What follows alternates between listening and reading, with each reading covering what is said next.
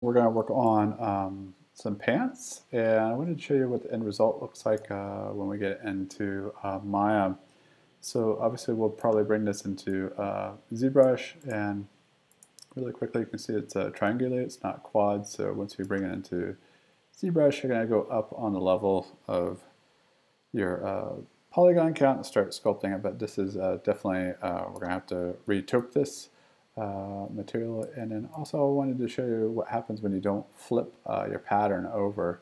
The normals get confused, and you can see it turns to black. So if we look on the inside of the pants, the normals are facing the right direction, just so you can see what that looks like. So but you can see our pants coming out pretty good. Get a little bit of draping effect. I'll show you how to do that in Marvelous. So let's go ahead and get started. I think I've already shown you a character that you can use inside of ZBrush.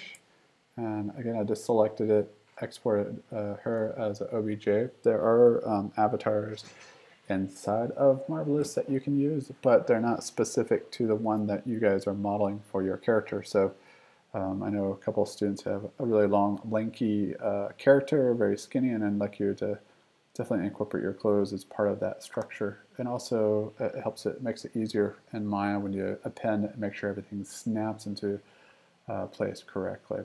All right, I'm going to quit ZBrush. Don't need that.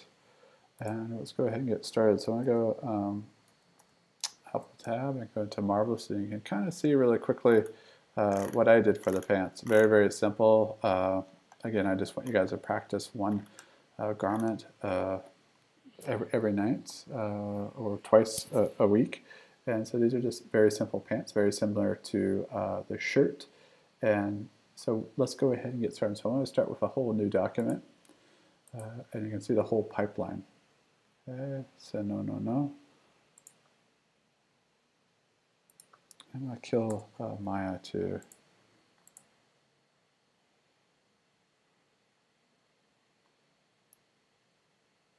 Kill Safari. All right, see everything on my desktop.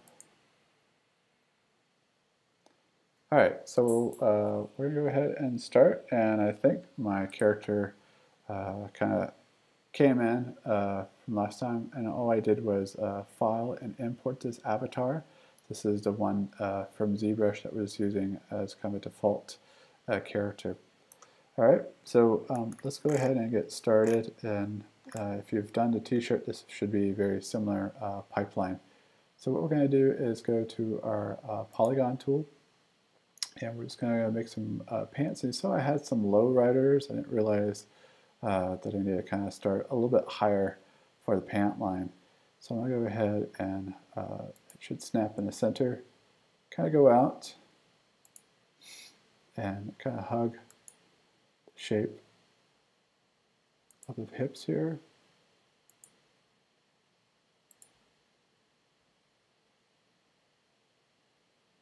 Go down to the pants. And if you want to make them loose, that's great. I go up here and zoom in, and what I'm going to do is click in this area right here in the crotch, and then come over and click and bend, kind of like what we do in Illustrator. Click and hold to make your curve set. Let go, and if you go up like that, it's going to make a loopy loop. Go ahead, make this into a yellow, and that'll make it into a right hand turn. All right, so I'm going to go ahead and go up here to the end, and you see it's kind of gone over to the right here. So what I'm going to do is go to my edit tool. I'm going to go ahead and, oops, not do that. So you can Command Z to undo. I'm going to see if I can select this one dot and make it snap there. And then I'm going to go ahead and go to my object and then make that snap there. Let's see if we can get this to work this time. Should be able to go into this tool right here. This is the edit tool for the vertex. And you guys were asking about symmetry. So I'm going to cheat here, and instead of sewing two of these pant legs together, I'm going to do unfold. All right, and that creates one big pantsuit here. All right, so what we're going to do, go to my selection here, and could flare these out a little bit more, but we've already unfolded it. So we're going to go into our 3D view and just push this back just a bit. Okay, push it back till it starts to collide, and then pull it back. And select this and hit Command C and Command V, or copy and paste. And you can see there's a second pair of pantsuits here. And I'm going to go ahead and right click and flip horizontally. Okay, and I don't know what happened here, but we're going to go ahead and pull it back into place.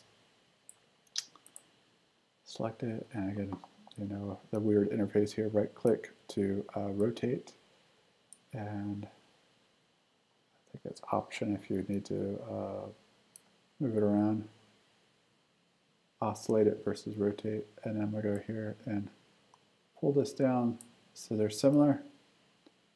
I screwed that up somehow. It should have been right on top of it, and all I had to do is pull it back, but it moved it off to the side. Again, if you don't have world Gizmo, go to world coordinates. Right? If you're on screen coordinates, this is going to be almost nearly impossible to move this back. All right, we're going to move this back, and my computer's getting slow from the recording. Pull back here. Okay, and I'm going to go back here, and I'm going to go to my tool right here, and I'm going to go and see if I can select them one at a time and convert these all to curves. Okay. Don't need to do the top ones because those can be straight, or the waistband. All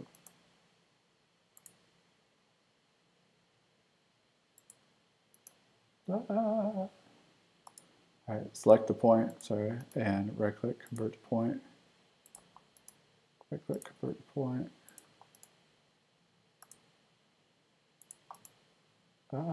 Convert to point. All right, so that's good. It's nice fluid. I think these are pretty straight lines, but I'd like to see a little bit more shape to that. All right, so we've got them side by side. Let's go to our selection tool. And I don't know what happened here. I'm not sure if I flipped that or not. I hope I did. Don't remember. If you didn't, just make sure you go right click and hit flip horizontally. And again, I don't remember if I did that or not. So we did that. Again, you need to go back and convert these to curves too. Should have done that before we duplicate it, so we didn't have to double work on this. All right. All right. Zoom in, zoom out.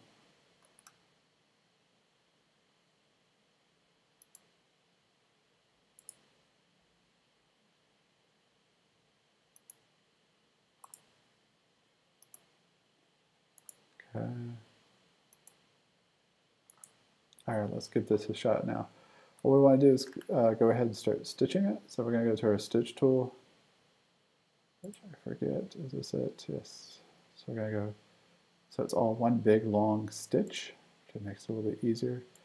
And let's stitch it, and automatically I did it incorrect. So Apple Z or Command Z or undo, however you want to do it. So let's go from across the border there, rotate, and as a right button click, and let's go ahead and sew again. Okay, and now let's do the inner thigh here. Okay, make sure we're doing this right. Make sure it's not. I think it did it right. So it's a little bit harder. You'll have to zoom in and out of here. And so if we had continued our curves down here, this would have been a continuous one like what happened above. All right, let's do that again. Okay, make sure that it doesn't flip around like I did before.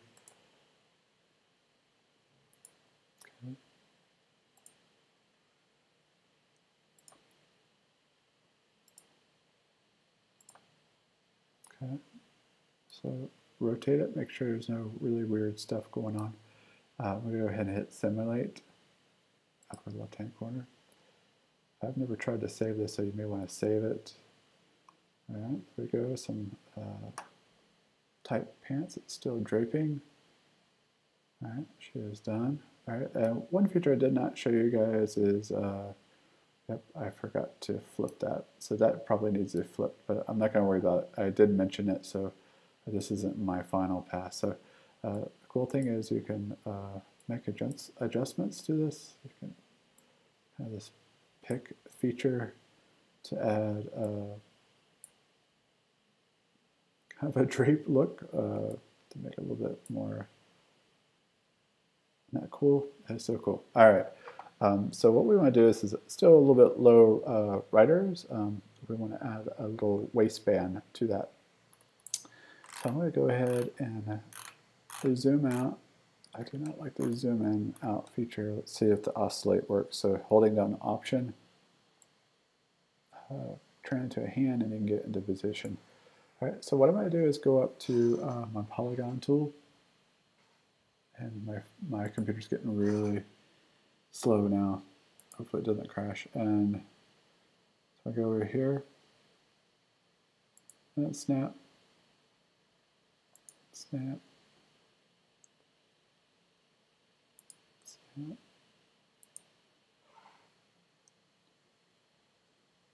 Hopefully that turns into a form. I'll go ahead and push this in place. Okay.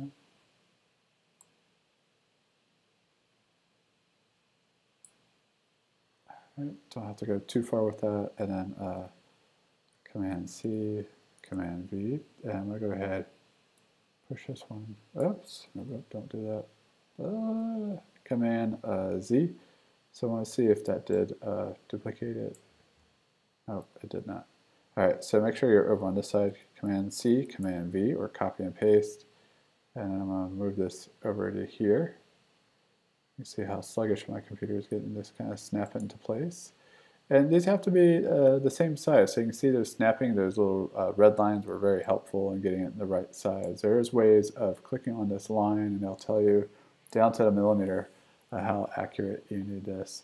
All right, so again, I probably flip this horizontal, but I've already screwed it up, so I'm not going to do it. But definitely right-click and flip it if you had done your other one correctly. So I'll pull this back and pull this over, get it in place somewhat. Right-click, pull this out.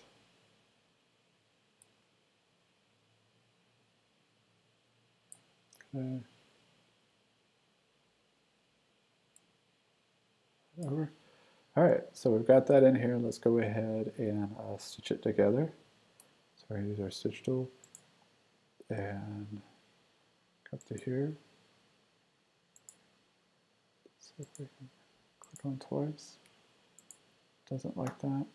All right, so we're going to Command Z, and I'm going to go to my edit tool and see if we can get rid of that dot.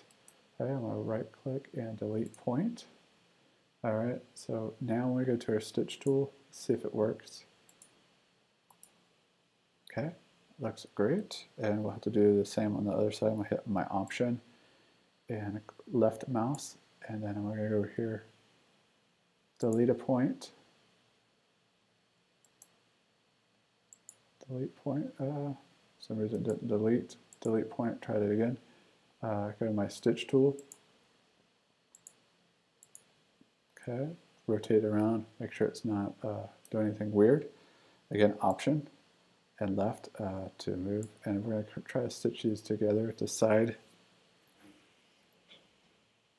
top, and top here. Okay, see it's working correctly, and we'll do this on the other side. I'm going to hit Option and left mouse to kind of pull it over without having to zoom in and out. Okay. again, you should probably save. I'm not going to be able to do that.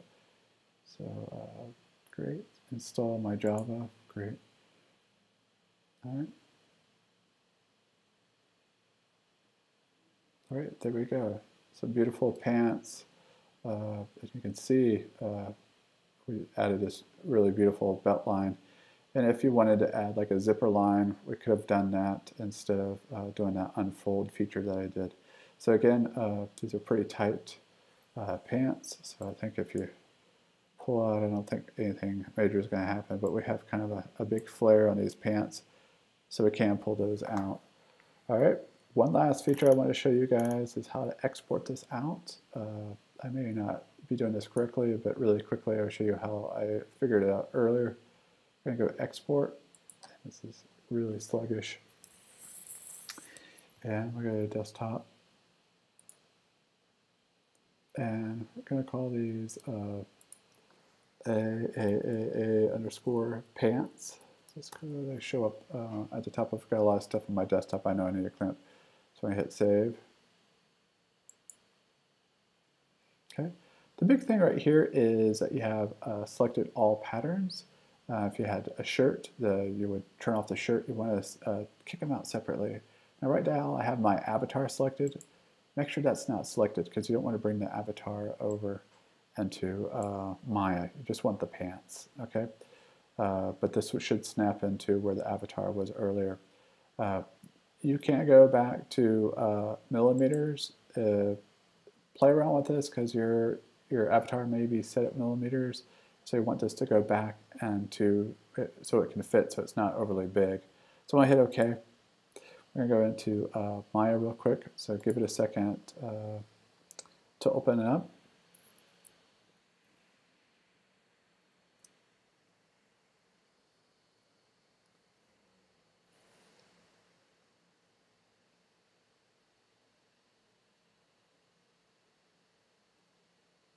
Okay, so now we're going to bring in our pants.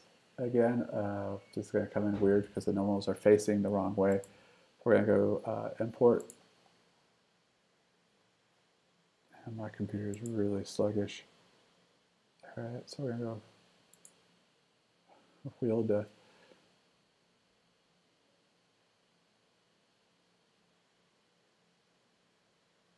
I'll give it a couple more seconds. If not, we're going to stop the video here just in case.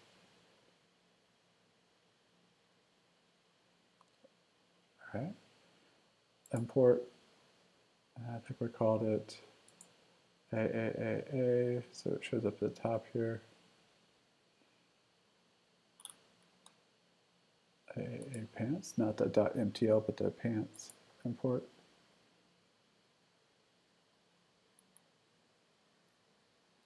Okay, there's our pants. And I did it in millimeters. It should have been in centimeters. Now you can see it's way wicked big. This is the grid down here. All right, so there's our start of our pants. Again, the normals, we should have flipped the pants around. But you can see, you click on it, it's a pretty low polygon count, but obviously not ready for rigging or anything fancy like that. All right, go ahead and give that a shot, and good luck. And again, try to make that belt line, and if you want to get fancy, you can add a seam line for the bottom for the sewing on the bottom. All right, good luck.